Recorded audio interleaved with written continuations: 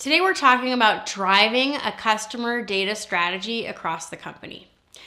There's a common issue with customer experience today, and the issue has to do with the organizational structure because many of our companies are set up with yesterday's thinking, where we're very channel centric. So we have product marketing over here as one vertical. We have customer service as another vertical.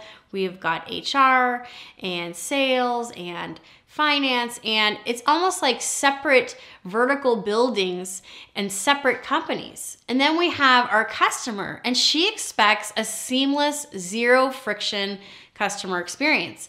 But she's not getting it. She's getting an experience with many stops and starts, full of friction. It is not seamless. And the reason is she is encountering this vertical internal experience full of silos where the company's not sharing data internally, and she expects a horizontal customer experience from the retail store to the app to the website to customer service, and she's not getting it.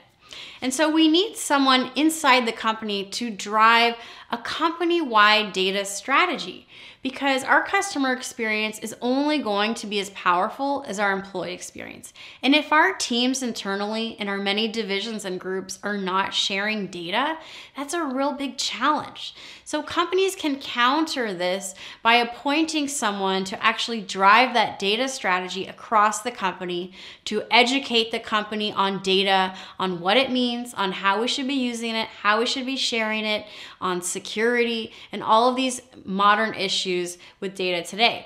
And that person can come from e-commerce, they can come from service, and you can appoint them to be this ambassador for this company-wide customer data strategy. It is so critical that we are sharing data as today's customer expects a seamless, zero friction customer experience. That's all for today's video. Thank you for watching.